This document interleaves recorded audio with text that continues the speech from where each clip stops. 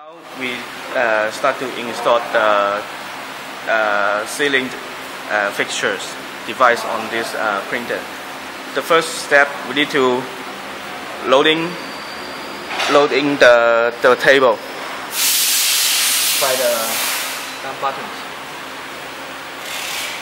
Okay, we loading it in the distance. It seems to be make this device get inside, and then we need to remove this cover.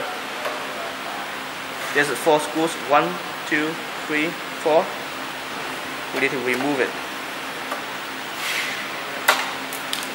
We remove the cover, and then we release this device 2 locking screws, and then we make the device following the rail. There's a rail for in the table.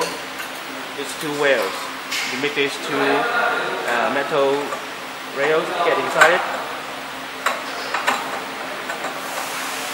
and then we put this device inside. Okay. Then we make the jigs under the head positions. Nearly here. You can see the print head, the character here, and the device, the ceiling fixture in these positions. You need to adjust it somehow to make sure when the bottle in this jig, it should be in the centers of the print head.